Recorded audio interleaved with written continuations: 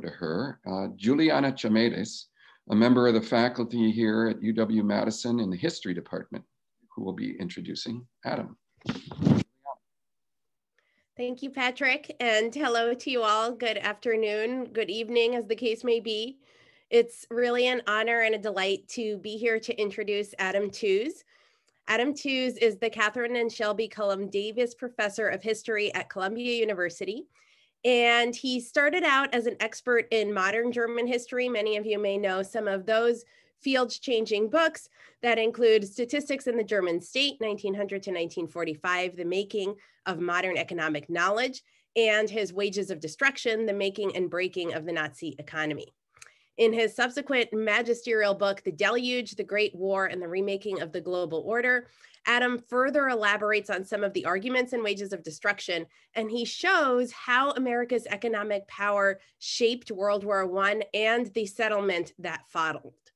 In 2019, Adam published Crashed: How a Decade of Financial Crises Changed the World. And this book, which like his previous books was award-winning, anatomizes the global financial system, and it exposes the really terrifying depth of a crisis that was a crisis unlike any other crisis in history. Adam is at work on two forthcoming books as well. I'm very excited about them both. The first is entitled Shutdown, and it's about the global response to the corona crisis and how it has changed our understanding of the limits and possibilities of modern economies. I have a hunch that we're going to get a preview of this book today. The second book that Adam is working on is entitled Carbon, and that book looks at the intimate inner workings of the global fossil fuel economy since 1945. And if I understand correctly, it will look at why it is so hard for us to wrest ourselves free from this economy. His talk today for the Havens Wright Center for Social Justice is entitled 2020, A World in Crisis. And there's a question mark at the end of that title, but I'm guessing for many of us, that question mark was automatically converted in our heads as an exclamation point. Adam, it's really a pleasure to introduce you. You have the floor. Welcome. Thank you so much. Can you hear me okay? Is the audio okay? Good. Well, it is a real pleasure to be here. It's lovely to see you, Gianna. Fondly remember my last visit to Wisconsin. Very sorry not to be able to be there in person this fall. I'm going to be this is quite a descriptive exercise that I'm engaged in this afternoon. I think, like most of us, I'm still struggling really to find what seems to be the appropriate frame to make sense of what we've all been living through. I think we settled on the title, which really is no more than a placeholder, because when we were trying to book this gig, as it were, it was incredibly difficult to know what situation we would be in. So we picked something vague. And I'll at least try to fill out that slot with some ideas about how we might locate the events that we have been living through and set up, therefore, the possibility of an analysis, though we might have to do quite a lot of that in the Q&A that follows, or as Juliana kindly indicated, it may have to wait until the book, which should be out. Well, I've just actually met with the publishers. It'll be out by September next year. So if you can remember back to the beginning of this year, January, February, I think it was pretty clear already then that this wasn't necessarily going to be smooth sailing. Even before Corona struck, we were struggling to find our historical bearings, from the climate crisis to populism to the end of multilateralism, talk of trade wars or a new Cold War. We had a variety of different labels for describing the historical conflicts that faced us, none of which pointed to a calm scene. I've got Xi's picture up on the left-hand side there because the foundation is not perhaps as widely appreciated as it might be in the West, but the basic justification for his regime, his one-man regime, is that China is living through a period of major changes never seen before. So the basic premise of his rule and his increasingly authoritarian rule is that China is facing huge challenges, hence the upbeat tone of his New Year speech, which he gave into the, as it were, into the winds of the oncoming epidemic over the beginning of this new year.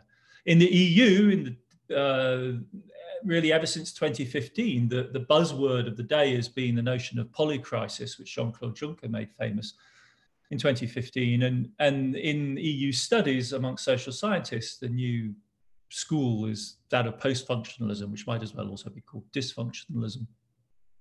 And as for the United States, well, it seems to me that the vast majority of people on this call will share the sense that the country has been living through years, if not decades, of what are, in a sense, a distinctively national crisis. It was that which triggered the Munich Security Conference in February 2020, to this positively post-apocalyptic rendering. This is the security studies analog to Davos, you have to understand. This was their brochure for this year, the torch of liberty cross with a protester's flare against a sort of decaying ruin. And this is, of course, rooted in a diagnosis of America's problems, which were manifest even before we entered this year. If you think back to the 2016 election, we had, after all, no reason to expect anything different from what we have witnessed in this year. This was the last campaign spot run by the Trump campaign. Some people have called it the most overtly anti-Semitic piece of political propaganda run in a modern American political campaign, denouncing George Soros, Janet Yellen, misspelt, and Blankfein, the head of Goldman Sachs at the time, who have in common, of course, money, but also being Jewish. Trump at the time made no secret of the fact that he didn't necessarily intend to respect the outcome of the election. And in fact, even when he won, he contested it, feeling that the system must have defrauded him of extra votes, which would have given him a popular majority. So this year was shaping up to be a year of crisis in any case. And then, of course, we were hit by Corona. This is the latest graph of mortality from the Corona epidemic. It's a global graph, I think very telling for that reason.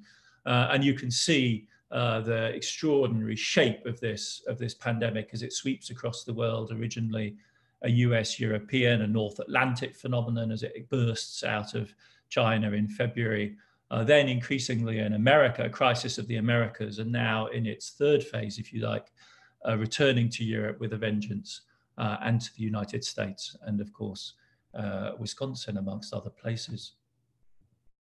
By the spring, we saw the truly astonishing spectacle of the power elite of the world, the big voices in the world of finance and money, who normally convene in Washington, D.C. for the so-called spring meetings of the Bretton Woods institutions, that's the IMF and the World Bank, meeting in the form of a video conference, and announcing that the world faced, in the words of Kristalina Georgieva, the Bulgarian managing director of the IMF, that the world faced a crisis like no other. Gita Gopinath, the chief economist of the IMF, backed this up with a string of analyses which demonstrated that the world economy really did face a shock of the type that we've never seen before. And since then, we've seen, as it were, a sort of expanding gyre of crises that has spread outwards, and I think shaken the existing order to its foundations.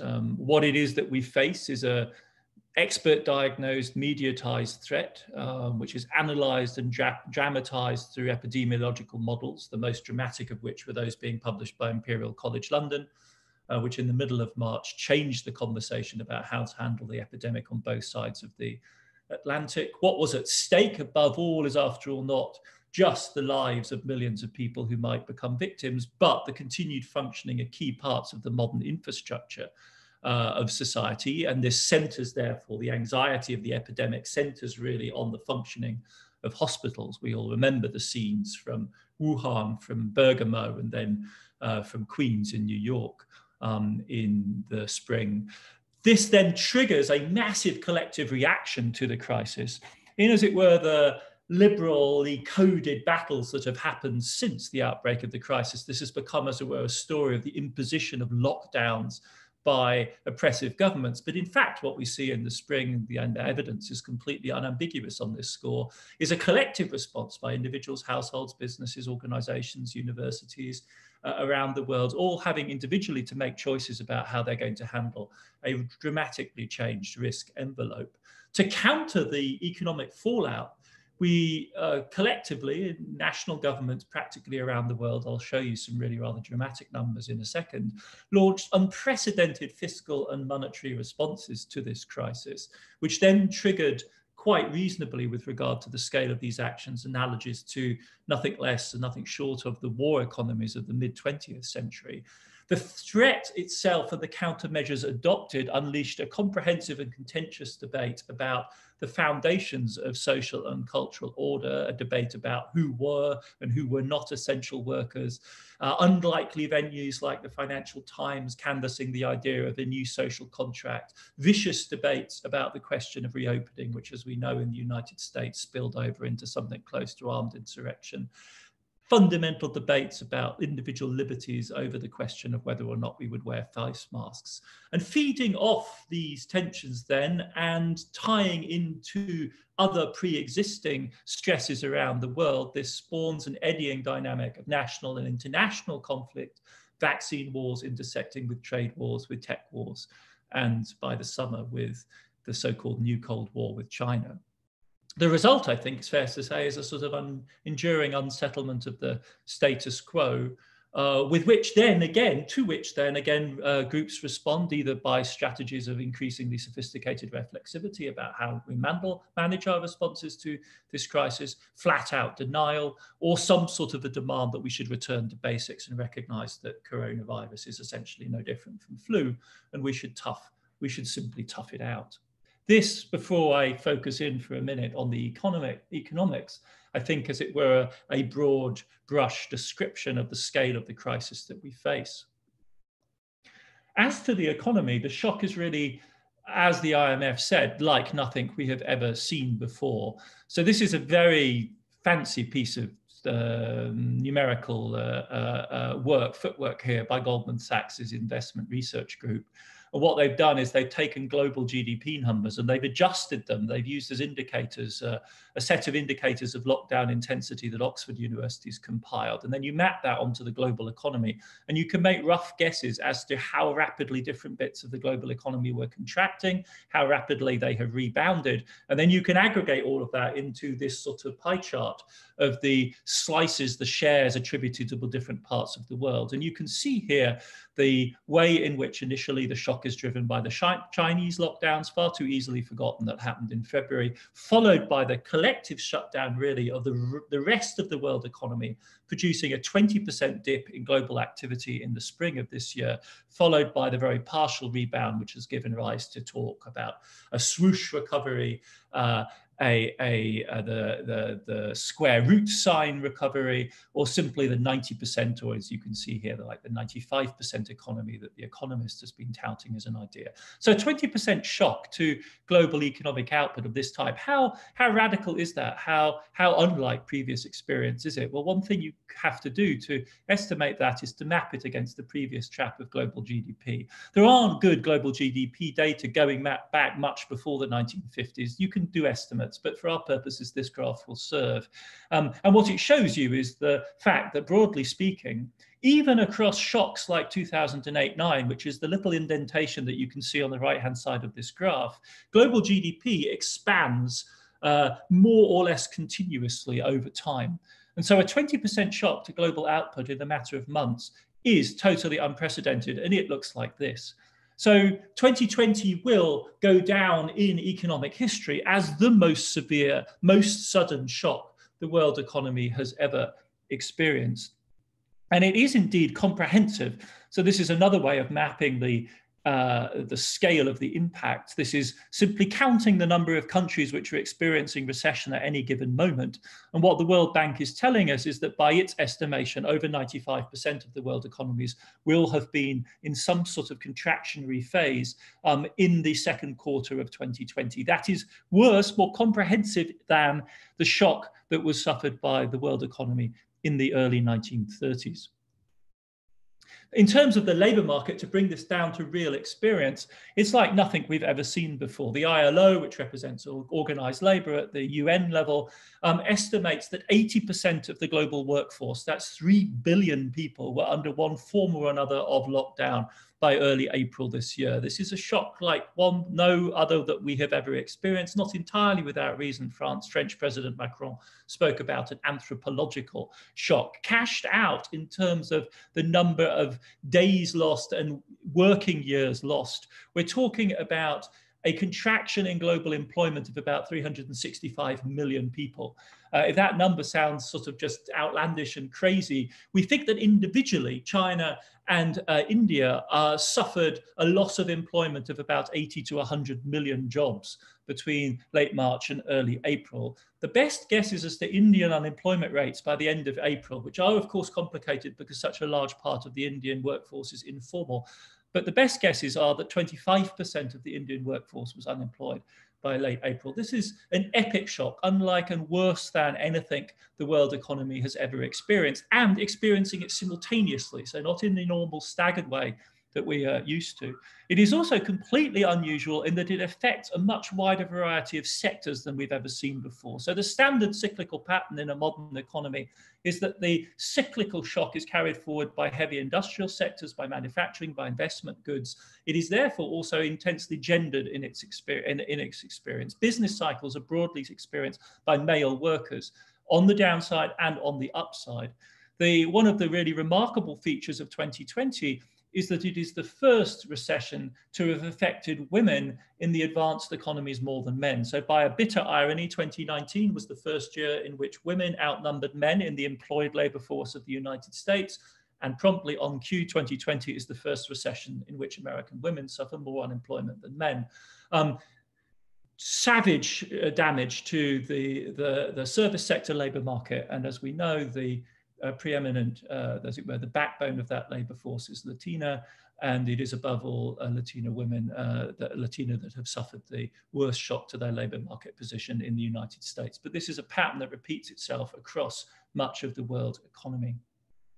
But if you break this down by country, it's truly staggering, some of the numbers here. This is a slightly distorted graph because it's the second quarter of 2020. So on the right-hand side, you have China, which at that point is already recovering. That is, however, one of the standout features of this year's experience. There will be one major economy that grows this year. It'll be China. Everyone else will be contracting. And as you can see on the left-hand side of this graph, some economies are contracting at a truly jaw-dropping rate. So the Indian economy is thought to have contracted by about 25%, hence that epic unemployment number. But there's Britain as well amongst the advanced economies. The United States experience is sort of middling. It's bad, but it's not as bad as the vast majority of advanced economies, in part because of the scale of the stimulus, which I'll talk about in just a second. How bad is a 20% contraction for an advanced economy like the UK? It's like nothing we've ever seen before. In fact, the UK is one of the economies with the longest run of economic history records in the world. They go back to the 17th century. And so we can say with a fair degree of certainty that the shock that the United Kingdom's economy suffered in this year is as bad as anything that the UK has experienced since the early 18th century, since the days of the Wars of the Austrian Succession and Louis XIV. I mean, this was so disorientating to me that I felt I had to figure out what had happened to the British economy in the early 18th century. And in part, it was the fact that Britain was fighting a major war against absolutist France at the time.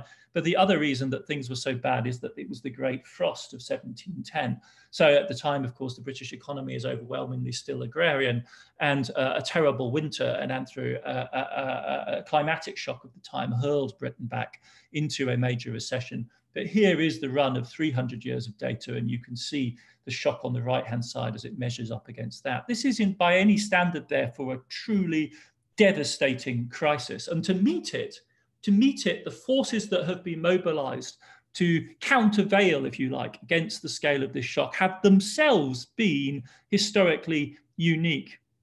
This is a a map of stimuli delivered around the world. And the surprising thing about this is not that the colors are different. In other words, that rich countries are able to deliver larger stimulus than poor countries. That's not surprising in many ways. The fact of the matter is, however, that the vast majority of the world is colored one way or another. In other words, the vast majority of the world, with the exception of Yemen pretty much, has delivered a major fiscal policy response. And this includes countries like Haiti, which also managed a fiscal stimulus this year. And in the case of some of the larger rich countries, but also in the case of Malaysia, for instance, you see gigantic fiscal efforts, 10, 15% of GDP. South Africa at the bottom there, in the order of 8% of GDP, an absolutely necessary shot in the arm for an economy which we now think is suffering 30% unemployment, with 60% plus amongst South African youth. So a huge fiscal effort on the one side, and likewise, which of course then leads to a vast run-up of debt. So the accumulated fiscal obligations of the advanced economies are now heading back to World War II levels. And this is true for emerging markets as well. But on the other hand, this is also complemented by gigantic activism on the part of central banks, obviously something that a story I follow closely on the back of the book that Juliana kindly mentions at the beginning, crashed on the financial crisis of 2008. We can talk much more about that in Q&A if you're interested. But what central banks have been doing is in fact acting concertedly together with fiscal policy. One of the great, as it were, Chinese walls, firewalls that was built up in the era of neoliberalism was to separate fiscal and monetary policy from each other. This in the EU and the Eurozone is a totem, it's an article of faith that the two things should be separated. What we've in fact seen this year is incredibly close cooperation between the two, with a huge surge of debt being basically absorbed into the balance sheets of central banks. And again, the surprising thing is not that the advanced economies have done this on a larger scale than others, but that large numbers of emerging markets have been doing it too. There is in fact, therefore, as you can see on the right-hand side here, a relatively smooth continuum of options, with South Africa down the left-hand side, and I can't actually see right now who's at the top, Japan at the other end, no surprise there. But Poland, for instance, matching the UK in terms of the scale of purchase. The significance of this is what you're doing by central bank purchases in the sovereign debt market is to stabilize the funding flow for central government. It's a synthesis between fiscal and monetary policy with rather dramatic implications we could talk much more about in the Q&A if you're particularly interested in this. But the upshot, if you like, and I was referring earlier on to the sort of quake running through underneath one of the major firewalls that was set up in the 1980s to establish the monetary and financial order of what we've come to know as neoliberalism, is amply and rather wonderfully captured by this brilliant cover of The Economist this year, which depicts, as it were, the central bank treasury money machine careening through a field of greenbacks. And it's against the backdrop of that also that MMT, the heretical monetary theory espoused by large parts of the American left, could have surged to the prominence that it has with Stephanie Kelton's book ascending the ladder of the New York Times bestseller list earlier this year. This is a remarkable shift in the intellectual atmosphere, and AOC and Jerome Powell trading compliments essentially in Congress committees. So we've seen a really dramatic shift in the structure of economic policy thinking. But it's not there that I really want to, as it were, head determinedly in the rest of today's talk. What I really want to do is to think about the broader way in which we situate this crisis. Because for all of the metrics, for all of the reasons I've just given you, this is clearly a singular shock. But what I'm interested in trying to do is to try and piece together how this fits into our broader understandings of late 20th and early 21st century modernity. And there, I think, the fundamental move to make, and this is this point in some sense a commonplace, but what I'm struggling to do is to integrate this commonplace with our broader understanding of history since the 1970s, as you see. The point that I want to move towards is how we locate the pandemic, as it were, and our understanding of the pandemic as not just an economic and social shock, not just a political crisis, but also reflecting the fundamental developments that have been captured in the area of epidemiology by the idea of the infectious emerging or the emerging infectious diseases paradigm, which since the early 1970s has argued that the sort of crisis that we're suddenly facing now is not, as it were, exogenous. It's not just it's simply a haphazard shock that has impacted on us. But as it were, is a direct result of an increasingly unbalanced relationship between society, the economy, and our environment. Now, at this point, I think in the discussion, it presumably doesn't come as news to anyone. I think the point to make, however, that this is not and has not from the very beginning really been a radical diagnosis simply. I mean, now we perhaps associate it with somebody like Mike Davis, whose book, The Monster Enters, I just happen to have sitting here. But in fact, this is an understanding of the relationship between economic and social development and environmental threat, which has completely mainstream status within epidemiology and modern environmental science. It has a long lineage. The paper that I enjoy most, the paper which, as it were, marks a liminal point, dates to 1968, and it's called Old Plagues in the Jet Age, International Aspects of Present and Future Control of Communicable Disease. I say this marks a liminal, a sort of transition point, because it refers to old plagues in the Jet Age. By 10 years later, by the time that we were facing the first modern swine flu epidemic, by the time Ebola was identified, and then in 1982, the greatest killer of all, HIV/AIDS, the question really was new plagues in the Jet Age. So the transition, I think, that's absolutely fundamental that goes on in the 1970s and is periodically rediscovered and then mobilized for the purposes of radical critique, but in fact sits nested within very mainstream public health debate from this moment onwards, is the question of whether or not economic development is not systematically increasing and generating the hazards that we face. The backdrop against which this is, as it were, a shocking revelation is the theory of the epidemiological transition, the close counterpart to the demographic transition, which had huge salience and huge circulation in thinking about demography in the late 60s and early 1970s, the conquest of major epidemic disease, the most famous of which, of course, the conquest of polio. And this is put fundamentally in question by the possibility, A, that old plagues might travel better in the Jet Age, and B, by the even more awesome possibility that the modern age might actually systematically produce new plagues. And then the question is essentially, and the question has been ever since the 1970s, do we have the means to cope? And the most, striking sort of photogenic moment of this sort of realization and this arms race beginning is the 1976 swine flu with President Ford, a remarkably butch-looking President Ford, it has to be said, being injected in what turned out to be a disastrously misguided effort for the first time to chase a flu and to stop a flu pandemic in its tracks with vaccination.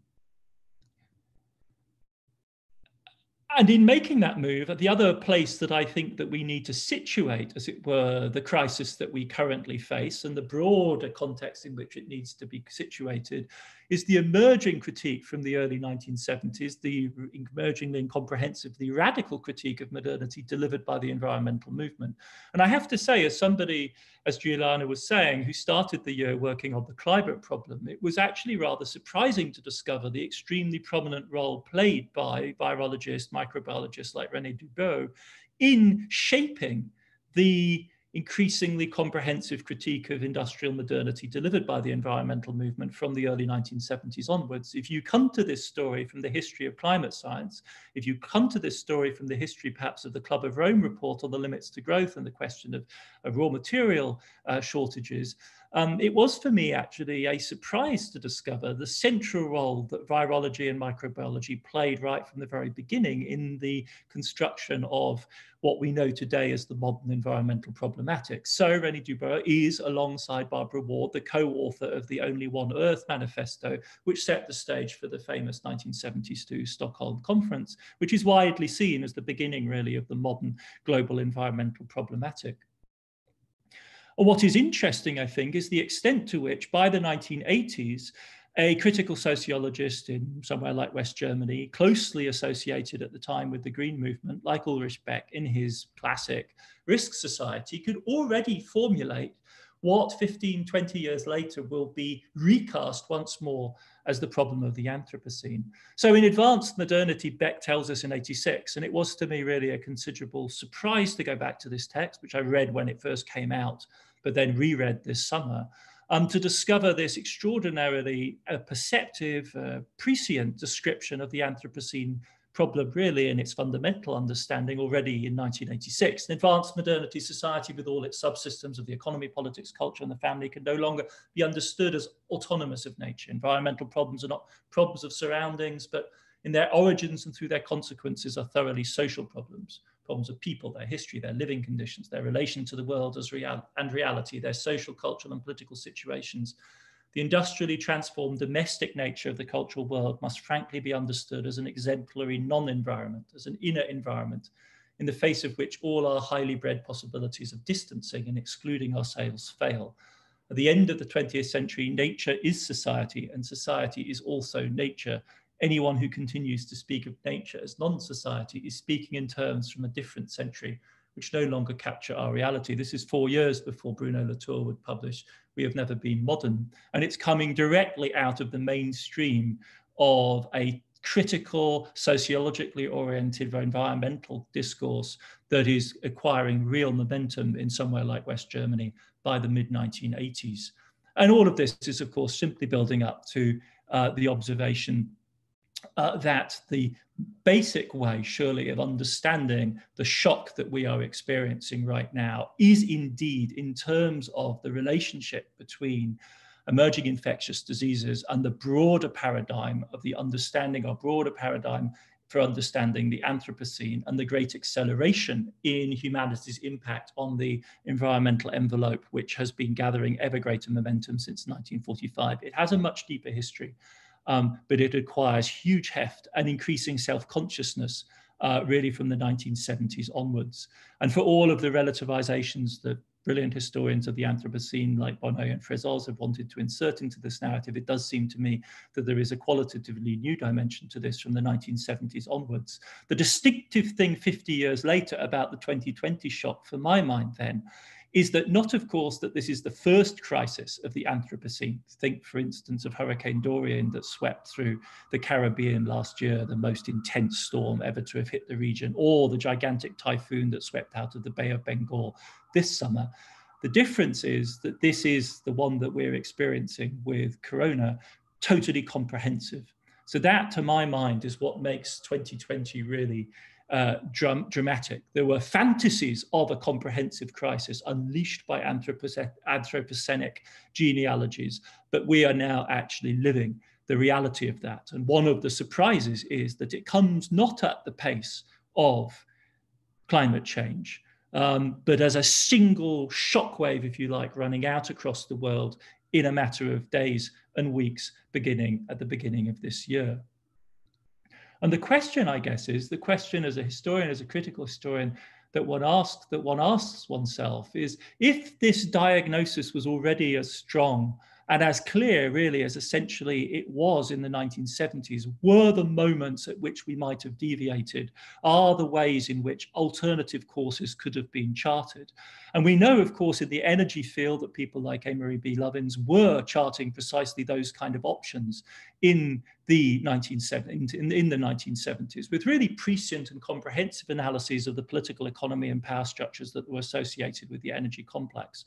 And we know that there were radical ways in which one could respond to the diagnosis of the fundamental imbalance between humanity, society and natural resources. Like it or not, agree or not with the diagnosis, as critical as one may be of the kind of Malthusianism that informed this, there's no question that the most radical decisions taken precisely in this direction were by the Chinese in the post-Mao era, at the beginning of the reform era, between 1979 and 1982, and the adoption of the one-child policy, explicitly motivated by the kind of thinking about natural imbalance that in the West took the form of reports like the Club of Rome. The origins of China's one-child policy are complex, but there is a key group of technocrats associated with the Chinese state machine, in fact, specifically with the aerospace sector, who seem to have been very important in shaping this shift to radical interventionism. So paths which involved a massive redirection of society in light of this kind of critique were sketched in the West, were implemented in China, but in the West, broadly speaking, took the form of a kind of lukewarm milk bread kind of global reaction, which has been the structure of global environmental sustainability and health discourse since the 1990s, starting with the Rio conference in 1992, which set in motion the COP process and was informed by the science of the IPCC. Which set to work in the late 1980s. And it is also the 1990s that sees the efforts to reshape the WHO from a frankly post-colonial, post-imperial structure created in the aftermath of World War II to a World Health Organization that could actually meet the challenges of the emerging infectious diseases threat. But the reality of that discourse, of that governmental apparatus, as it were, continuous as the preoccupations with the problem of climate and global infectious disease threat as they may be, and the discourse is unrelenting, and the cycle of conferences and the creation of agencies and the publication of reports from the late 1970s onwards is unrelenting. What is staggering about that, if you like, is the discrepancy between the increasing consciousness of these systemic risks, which we will then dramatize and describe from the early 2000s as the Anthropocene, and the actual capacity to act on them.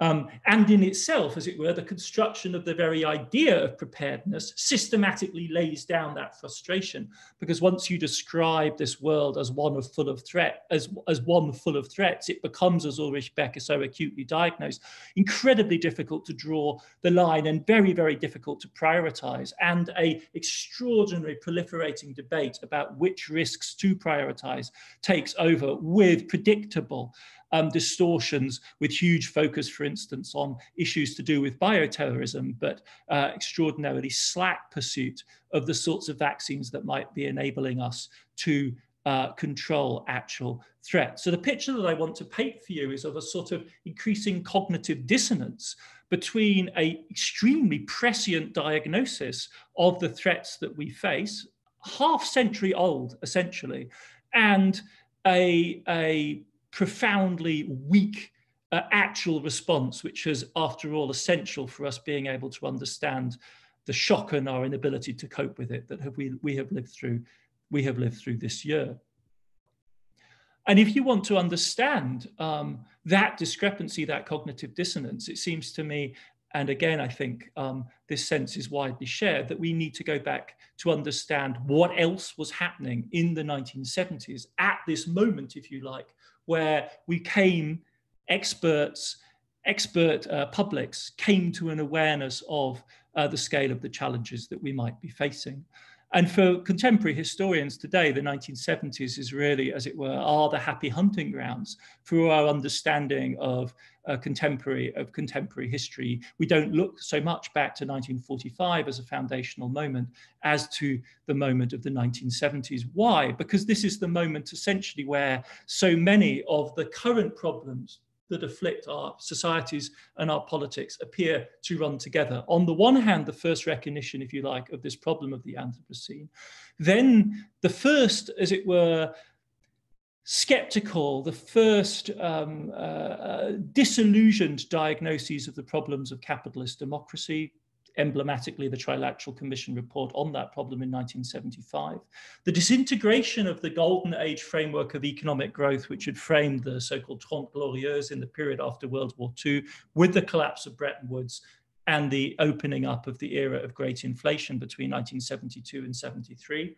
In global geopolitics and in the Cold War, the sudden and shocking reorientation of fronts initiated in the midst of the final stages of the Vietnam crisis by the Nixon administration's move towards China. So in the dimension of politics, in the dimension of political economy, in our understanding of the way in which both of those are embedded within an environmental envelope, and at the level of geopolitics of interstate relations, the 1970s appear in retrospect, I think, as a truly protean, extremely formative period. One out of which, on the one hand, that thin line, persistent but nevertheless thin line of the problematization of the Anthropocene emerged on the one side, but on the other, of course, also the triumphant politics of, call it like you will, the unipolar moment, the triumphant politics of the reassertion of the American state, the triumphant politics of the market revolution or neoliberalism, which provided, if you like, an answer to the challenges of the 1970s and 1980s, diagnosed in essentially radically prescient ways by contemporary social sciences, diagnosed and provided an answer that was fundamentally conservative and restorative. Fundamentally conservative and restorative in that the answer was to strip away the complexities of the political economy of the 1970s.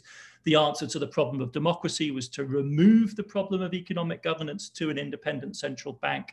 The answer to the problem of global power was to restore and entrench the dominating position of the United States, which by the 1990s became the unipolar moment, which, because conservative historians like Hal Brands set out to explain in retrospect now. And it's that then which constructs, as it were, the possibility for the immediate backdrop to our current crisis. For me, the benchmark of that world that we have lost, the statement, the intervention that most crisply summarizes the answer that was given to the problems of the 1970s by way of shutting them down, by closing them off, by restoring existing power structures, is the legendary interview given to the Zurich Daily Tagesanzeiger in 2007 by former Fed chair Alan Greenspan. This was a quote that Wolfgang Streeck found, and for all my differences with Wolfgang Streeck, I'm eternally grateful for him for having discovered these lines, because they are, if you want, as it were, to understand the world that emerged out of that protean crisis of the 1970s by way of silencing and sidelining so many of the doubts that that era raised, and therefore also want to understand the perplexity of our last 10 years or so. This quote from Alan Greenspan seems to me to be as good a starting point as you can possibly hope for. So he was asked how he would vote in the upcoming election. So this is the one that will ultimately pit Obama against McCain and Palin. And his response is, it really doesn't matter. We're fortunate that thanks to globalization, policy decisions in the US have been largely replaced by global market forces. National security aside, it hardly makes any difference who will be the next president. The world is governed by market forces, just to reiterate the point. So the key elements here is that, as it were, the government is removed to the market. Party political differences are therefore neutralized. We have democracy, but the stakes are low. National security, interestingly, is still recognized as political, but by virtue of the fact that the political is separated from the economic, by implication, national security is also separated from the economic. So in other words, the world made by global market forces must, logically speaking, be geopolitically neutral. The premise being presumably that America's power is so overwhelming that no economically induced change could change it, or some sort of convergence theory by which if countries grow rich, they naturally converge so that they no longer pose any kind of geopolitical threat. And then fourthly, just a complete obliviousness to the environmental envelope. There are no decisions to be made on that score because they're either not issues or they're all included in the calculus of the economy, so they can be ignored. This, the world, I think, of a certain sort of blind neoliberalism, a market logic, a market politics that will in fact then be blindsided by the shocks that are to come. It's not entirely fair to say, of course, that this world was totally blind to the challenges of the Anthropocene. I think it's fairer to say that it believed and continued to believe all the way down in some senses to the end of last year that most of these challenges could be contained by market solutions. They could be contained within logics of private insurance. Most notorious is the promotion of so-called pandemic insurance bonds by the World Bank, which were efforts to use the magic of securitization and the magics of financial engineering so as to provide low-income countries with disaster insurance on the back of essentially collateralizing, using as collateral aid pledges by Germany and the United Kingdom in particular. So this was, as it were, the reductio ad absurdum of the market response to the potential risks of the Anthropocene. If the Anthropocene could be admitted at all, it would be by way of a problem that could be insured by way of some clever financial engineering. Meanwhile, what Ulrich Beck termed the collective irresponsibility or the organized irresponsibility of the moment was best captured by the truly jaw-dropping figures on the budget of the WHO in the period. If you want, as it were, a single set of numbers which best exemplifies the Potemkin village nature of the global response to the well-diagnosed, well-analyzed, well-understood risks associated with mass globalization, the risks of modern plagues in the Jet Age, which had been so clearly identified already in the late 1960s and 1970s. All you have to do really, I think, is look at the budget of the WHO, which if you hadn't previously occupied yourself with issues of global public health, just simply beggars belief.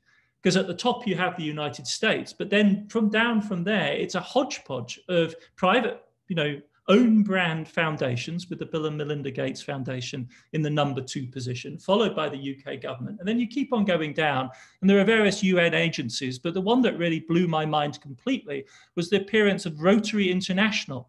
This literally is, as it were, the iconic businessman, I think it has to be said, businessman's club of the mid-century world, which contributes more to the budget of the WHO last year than either France or China. So we're talking about, as it were, an organization with essentially no legitimate resource base, a resource base in total, which is no larger than that of a large urban hospital in the United States. It has a budget which allows it to spend about 30 to 40 cents per inhabitant of the globe at this point. A total, as it were, organizational expression of the cognitive disconnect between the well-established half-century-old diagnosis of the systematic interconnections between economic development and health risk, environmentally induced health risk on the one hand, and the actual ability and willingness to mobilize resources to meet it on the other. So this, broadly speaking, is, as it were, the suggestion that it seems to me is the right way to try and understand a particular moment that we're in connection to some of the other crises and the other challenges that, as Juliana said, I've been sort of struggling to understand for the last 10 years or so. It seems to me that 2020 is the culmination of a process of unraveling in which the consequences of the organized irresponsibility of the last half century are basically exposed. And it starts most dramatically perhaps in 2008 with the revelation of the fact that you can't assume that financial markets will effectively self-insure and stabilize. And in fact, that globalization will systematically create structures like the transatlantic banking system that are explosively unstable.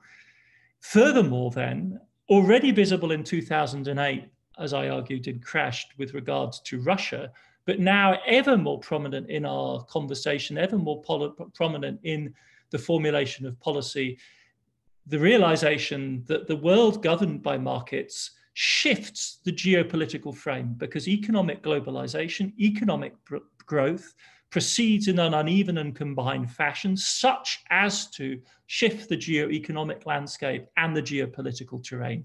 with the Russian and Chinese challenge arising directly out of that.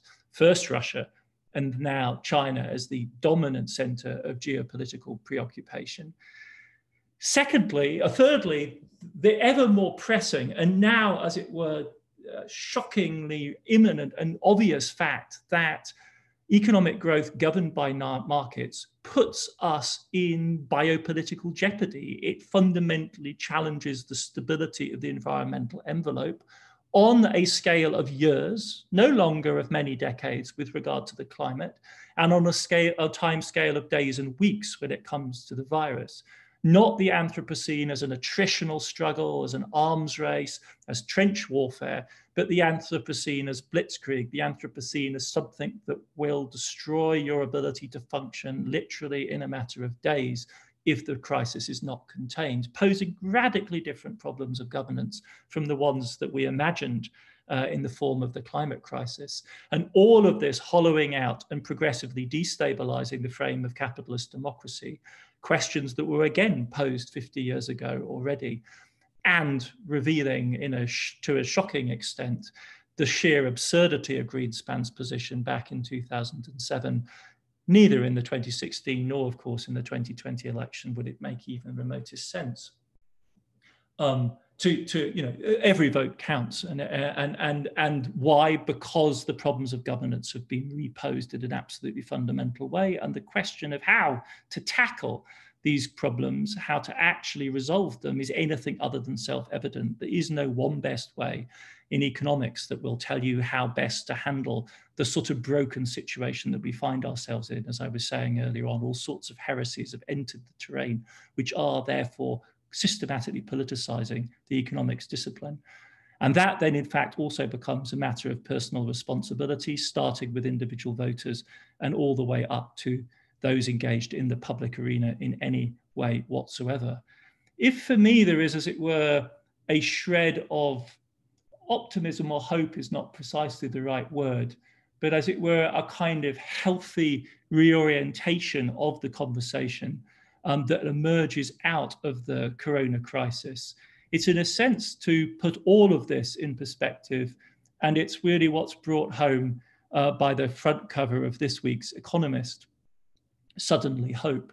Because I think one of the truly telling aspects of that Greenspan quote, which for me so bitterly sums up, if you like, the world that the blindness to the proper understanding of modern history and modern development. It is its relentless focus on markets, not simply because it accords to them, as it were, the power to govern, which they clearly, in fact, don't have, don't deserve, and can't properly exercise, and it generate consequences which they can't predict. But in a sense also because it misidentifies what the locus of the action actually is anyway. Why markets? Why not, for instance, productive forces? Why not technology? Why not, more explosively, corporations? And of course, ultimately, why not governments as the forces that actually govern? And I do find it very telling that the fate, our fate at this particular moment, should appear to hang to such a spectacular degree on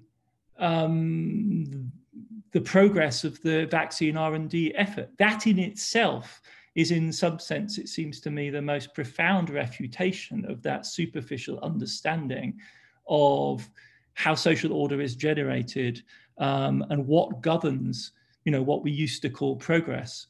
Because what our dependence, what our anxious, desperate wait for the vaccine reveals is that ultimately the stuff has to be brought back in, the material reality, the productive forces, our ability actually to control, to a limited extent at least, our natural environment, to actually engage with that.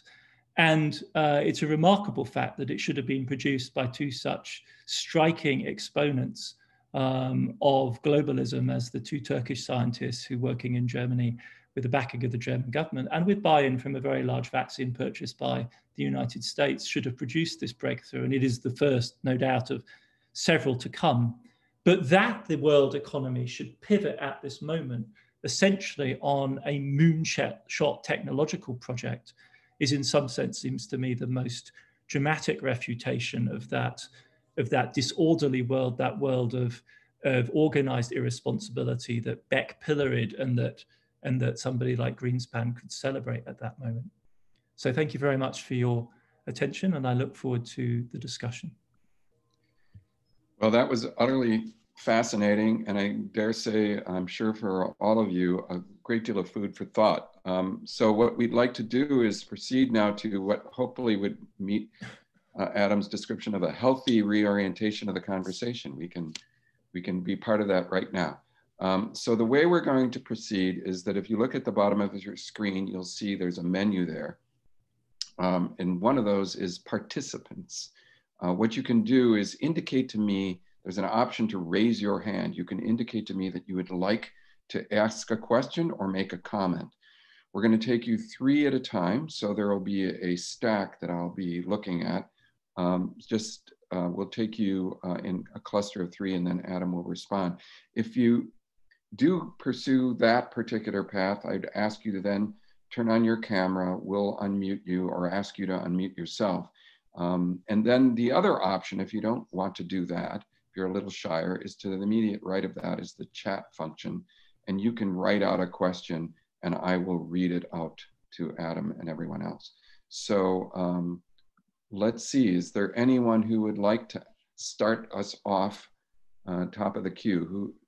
Who would like to ask a question or make a comment? Don't be shy. All right, Mark Silverman, go ahead and please do. You've activated your camera, great. Okay, can you hear me? Yep. Yes. So thank you for the compelling presentation on the economic, social, and environmental factors for this crisis situation, which I see as an exclamation point and not a question mark as it was announced. But what about the political response? I'm thinking about the surge in national and exclusionary discourses, the rise of autocratic leaders in the last couple of years, and the concern about a crisis in liberal, so-called liberal values in Western democracies. That seems to me like a fourth area in this crisis. And how would you try to relate that to the other 3? Thank you. All right, thank you, Mark. Others with questions or comments? Either through raising your hand or through the participants. Okay, we've got one, I believe, through the chat. All right, this is from James R. How does your analysis relate to economic and social reactions to historical epidemic pandemics such as periodic plagues? And then finally, or the third one in this cluster from Alberto, are you optimistic about the WEF Great Reset? Is this feasible? All right, those are your first 3 questions. Oh, those are all great. In a sense, I have to say I steered a little bit away from politics simply through fatigue. But I take your point. I think it's actually been very ambiguous in its implications. Early on in the crisis, those of us who were concerned to make sense of the difference between the dramatic response to Corona, the sudden collective willingness to shut down, and the extraordinary difficulty in gaining momentum in climate arguments, led by Bruno Latour, who wrote a nice piece about this in Le Monde, were tempted, I think, to say that the specific nature of the threat from Corona, in fact, was, if you like, handing the ball to nationalism, because the classic response to the crisis is one essentially of lockdown, right? It's of quarantine, it's of putting up boundaries. And that's a historically classic response to an epidemic like this. And so that does play into the hands of nationalists. And it's very easy to see that how you can exploit it. And of course, famously in the American case, but also in the Brazilian case, the exploitation of the anti-Chinese sentiment. You know, it was stoked by this. And I think this is true. And obviously, you cannot respond in the same way to the climate crisis. A sort of nationalist response there makes relatively little sense, unless you're an absolute mega state like China, which may be able to internalize the climate risk. But even for the United States, it's pretty difficult to do that. India and China, I think, may be able to present the climate problem as a national problem and pursue it as such.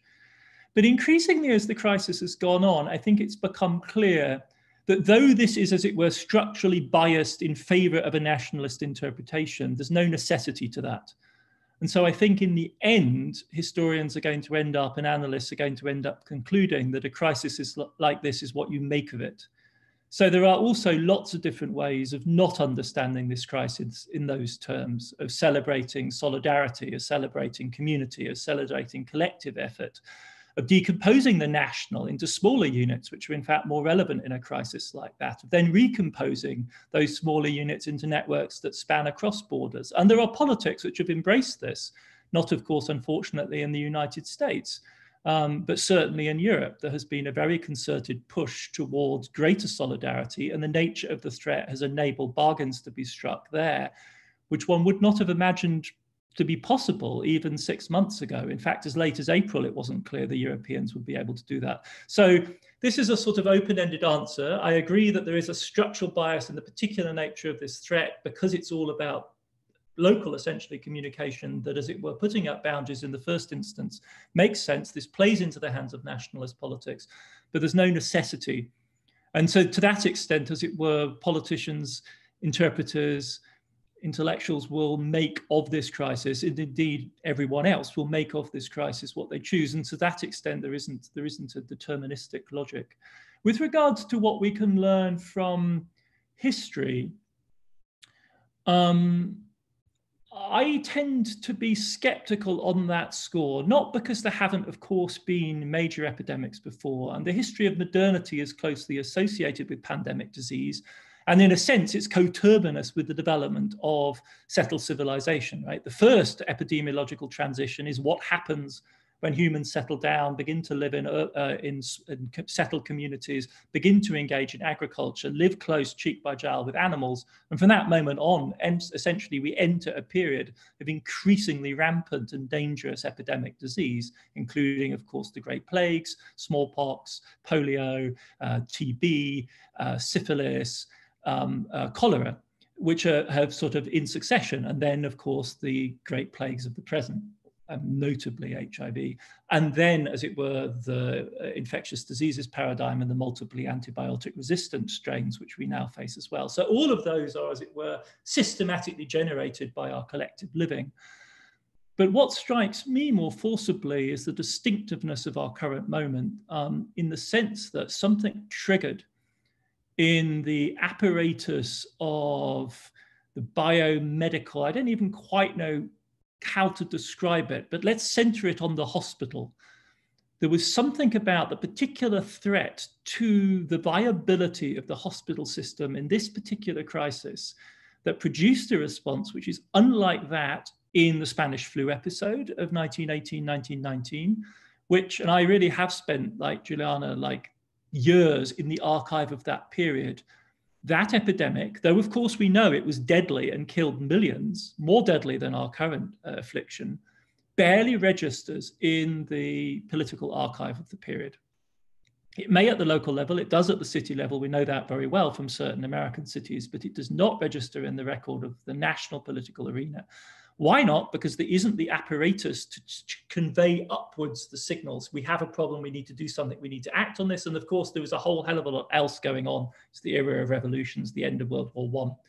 Even as late as the great Asian so-called flus of the 1950s and the 1960s, there isn't that collective response. It seems to me that we cannot understand the extraordinary extent of the response that we have seen this time at all levels, unless we understand the specifically historical integration, acceptance into the life expectations of people in not just the West, but notably, of course, in China, of the epidemiological transition. In other words, modern Chinese people and across much of East Asia, Europeans and Americans, and indeed Latin Americans too, do not expect to die of a disease like this. And this isn't because this disease is desperately more threatening than many other things that do threaten us, but there is something about the nature of this as an infectious disease that makes it dread. It gives it a dread quality, and the threat that it poses to the institutional structures on which the orderly hierarchy of death and life, all of the trade-offs which are made in that process, is fundamentally disturbed in a way which triggers, which has triggered and which produces this really dramatic response. And even people like Trump or Boris Johnson in the UK are highly significant for me, not because they're incompetent, because in the end, you know, this washes out. In fact, the differences in mortality are really not that large. But what's really striking about them is precisely because they resist this push to the lockdown, they become significant of the incredible force that that pressure exercises, even on those who are the most reluctant to go down this route. There are really very few exceptions to the global norm that in the end, in the course of March, you had to bend to the force of the epidemiological predictions, which said millions of people are going to die. And no, it turns out no government in the, well, at least the vast majority of governments around the world cannot stand in the face of that pressure. And that's what's different. And it marks a historical shift, which I don't think we understand as deeply, or it takes us by surprise, takes all of us by surprise. And it has, of course, been incredibly difficult to manage in the wake. In other words, we were taken by surprise by our own reaction. The economic fallout was far worse than anyone imagined. And then unsurprisingly, as it were, counter mobilizations set in. And the result is essentially a story of crisis in almost all of the world except East Asia, where neither the epidemic is effectively repressed, nor is the economy maintained on anything more than a kind of, well, it's on a painful level of life support, with large sectors of the economy progressively dying, as they will continue to do over this winter.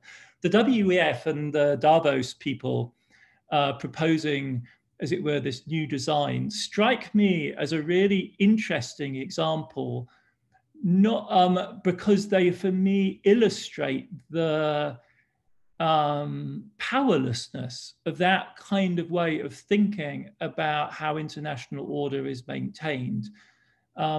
Schwab and Klaus Schwab would merit really close attention by an intellectual and political historian of the, you know, the caliber of somebody like Quinn Slobodian, who wrote so brilliantly on neoliberalism, but didn't actually write about the WEF. But we really need a diagnosis of that type of thinking, because it has, I think, absolutely zero chance of actually having any real purchase on the world. But it's quite symptomatic and telling, nevertheless, that people who are serious and spend a lot of time around people with real power, nevertheless think in such a schematic and, in the end, ineffectual way about how order is obtained. I mean, one could really... You could make a map of the number of times, I mean, the question that's particularly preoccupied me is the one of Bretton Woods. The number of times the idea of a new post-war order, a new Bretton Woods is invoked, a new social contract, which I think point to our inability to actually grasp the scale of the complexity, the places where power actually lies, the extraordinary difficulty of arriving on collective decisions about the allocation of risk and the allocation of resources to the management of risk, which is fundamentally what such an order would entail. But there's almost a sort of nostalgia for a moment of greater simplicity in which those kind of problems could be resolved. And they create a sort of mythical, there's this thing called the post-war moment that we yearn back for, which seems to consist of a sort of weird amalgam of the actual wartime moment, which was Bretton Woods in 1944, the Potsdam Conference, which is one of the most brutal diplomatic meetings ever, you know, conceivable, and a sort of rather candy floss version of meetings between the French and the Germans in 1950, suppressing all of the actual violence, complexity, and power politics that accompanied what were, in the end, of course, very effectual exercises in ordering, but they were effectual because they were backed by massive power and indeed by huge amounts of violence. All right. Well, we've got a couple of more. No, we've got three more. Great. Excellent. So the first one comes from Phil Gasper. Okay. So if you can unmute and then activate your camera as well.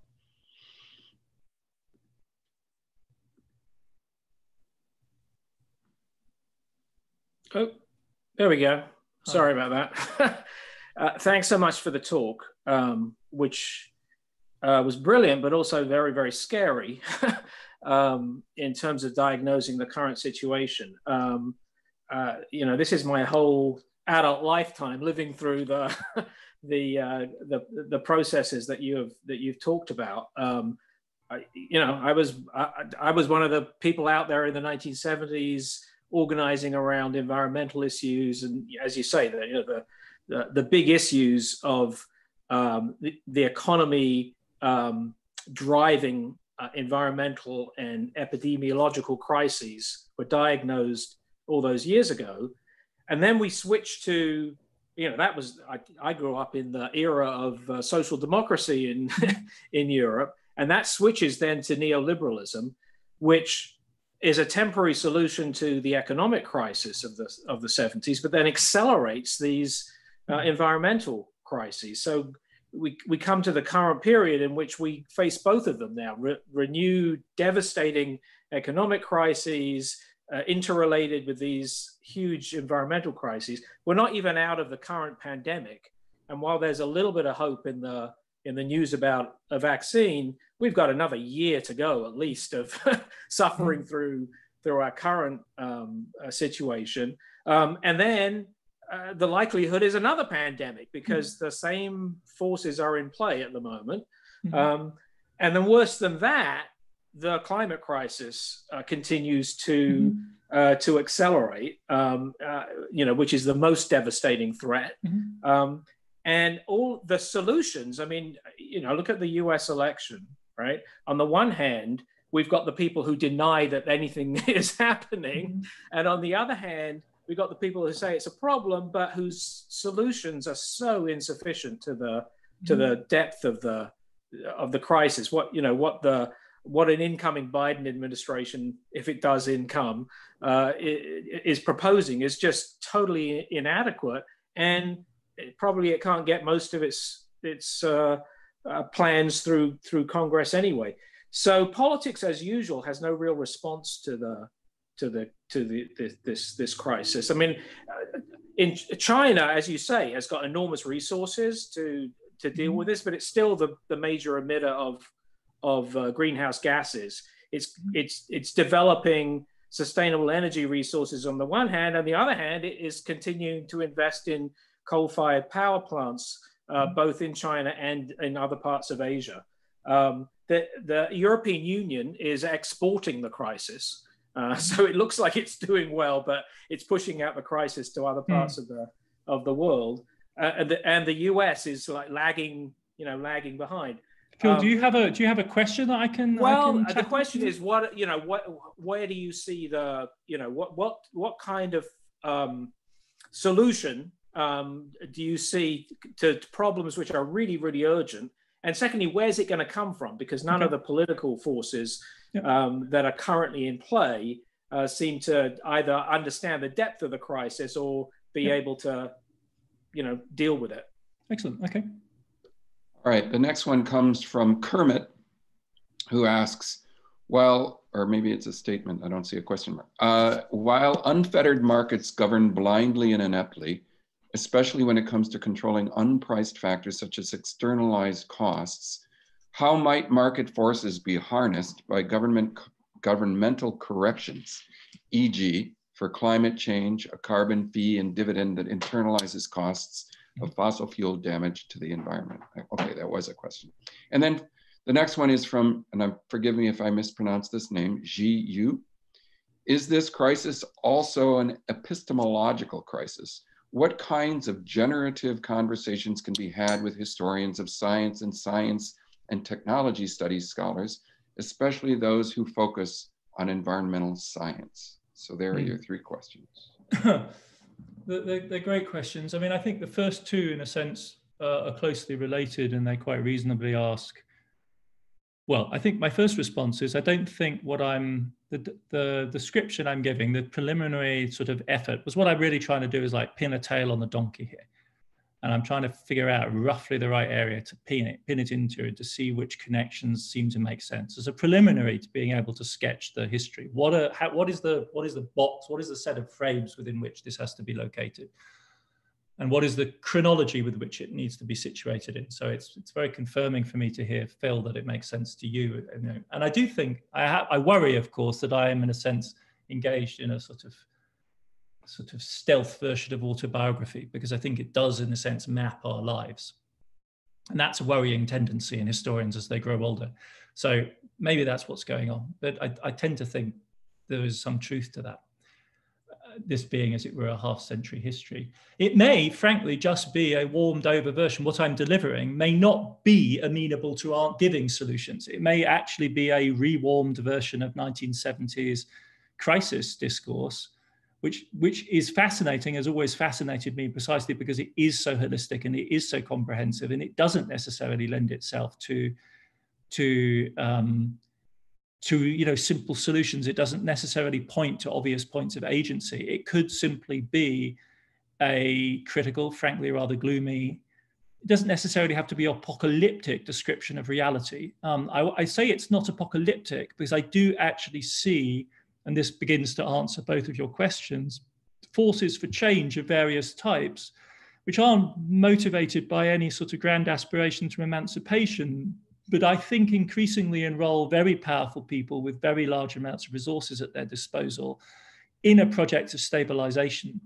So that, I think, is, as it were, at this point, a more likely scenario than a complete runaway, because, and I'll come back to the final question, but because, as I would insist, the basic outlines of this problem have been pretty familiar right from the very beginning. And so, as it were, rather than, as it were, a complete over-the-cliff apocalypse, it seems to me that one would, precisely because the diagnosis is there and it, broadly speaking, has purchase on our reality, and it is, I don't want to say obvious, but there are various things that clearly need doing and ways to do them. One would therefore expect, and I think we are seeing, powerful actors actually begin to respond. So who are those powerful actors? Well, first and foremost, the regime in China, which has an aspiration to very long-term survival. I think one has to take extremely seriously their efforts to shape a 21st century Marxism, which isn't an emancipatory Western Marxism. It is the power project of the CCP, but I think they're deadly serious about it. And that involves essentially internalizing some of the long-distant future risks. There's no country in the world other than India. Well, China is hugely exposed to climate change, and the regime shows every sign of understanding the scale. Now, are they going to be able to implement that? Because, as Phil pointed out, they are also the largest constructor of coal-fired power stations. Well, China has politics too. China has political economy too. A lot of contending models for trying to understand that. But I don't think there's an unmistakable commitment at this point from the very top down to carbon neutrality by 2060. Why? Because they need to. I mean, there is no future for the CCP regime. You know, terroristic concentration camps, lock, stock, and barrel, all of it, none of it survives in any kind of reliable way in a world in which, you know, we have 3 or 4 degree warming. The challenges of governance are vast. The other area, I wouldn't say of hope, but as it were, of predictable reaction that I think we can begin to see emerging is in the shape of the mobilization of capital in the West, which not in the sense of the factions that back the Trump administration, but in very large and very influential part. And here a forum like the WEF does play a role as a kind of coordinating center of bien-pensant big money. Is in fact moving towards a program of climate stabilization around something like the Paris targets. And you see this above all in what surely are, I think, the command centers of capital as it exists today, namely in the large asset managers. I mean, if you're in the business of allocating $6 trillion like BlackRock is, you know, you may have some investments in an Exxon, you may have some investments in a BHP, which has coal assets, but the rest of your portfolio needs to be insured against the sort of risks that are coming your way. And we saw this even in dealing with the vaccines. There was it hasn't been as investigated as much as one would expect. There was a moment, however, in April where a club of large asset managers basically knocked on the door of the pharma industrial complex and said, look, we expect you to share IP, even if we're invested in you, and even if this hurts your profit margin, because we need a vaccine and we need it as quickly as possible. And if that means a sacrifice to your bottom line, that's fine, because the rest of our portfolio will benefit so spectacularly from a vaccine. So I think, and this, of course, this idea has a long lineage in Marxist thought, which goes all the way back to the Hilferdings and the Kautskys of the pre-1914 period. It's what they used to call ultra-imperialism, organized capitalism. And this is a fleeting thing. It's not something one can take for granted, but it seems to me that around this emergency, we are beginning to see the emergence of coalitions like that. And when you see the emergence of coalitions like that, then some of the instruments that were put in place in the sort of heyday of neoliberalism and enthusiasm for market management of environmental risks actually begin to have purchase. So if we're seeing it in European carbon markets right now, because carbon markets actually believe that the European Union is getting serious about decarbonization, the price of carbon certificates is going up. And as the price of carbon certificates goes up, the price of coal-powered fire station emissions goes up, and they actually begin to shut down. So you have, and then of course the critical thing is, will the Europeans have the nerve to take those certificates out of circulation, to keep the money supply of carbon certificates tight, so as to keep the carbon certificates valuable, and therefore continue to exert the pressure. But that is the game that's currently, in fact, being played out right now. And the carbon price in Europe currently is at a level that actually basically will drive even the most recalcitrant Polish coal-fired power stations out of commission, because they're not viable at the current carbon price. So those kind of mechanisms will work if, as it were, you can get credibility and buy-in. So one could imagine the emergence of a kind of green capitalist coalition, which is, of course, the fantasy of reformist European politics ever since the 1980s. And I think something like that is beginning to emerge. You see the same thing in EV technology with VW and all of the major manufacturers making huge plays now. They're serious. There won't be new internal combustion engine cars being produced in the rich countries in 20 years' time. I think it's pretty clear that that's the bell has tolled for them. Is this an epistemic crisis? I'm tempted to say not, in the sense that, and it goes to the sort of, the main thrust of what I've been saying, it seems to me more a question of politics. It's more a question of translating the insights that STS, science studies, history of science have provided to us into action. I wouldn't go as far as sort of an impatient climate Anthropocene or Capitalocene Leninist like an Andreas Malm, who would like to sweep aside the entire legacy of science studies because he basically regards it as threatening to a solid foundational notion of nature on which one can base, in his view, a proper appreciation of the risks that we're running.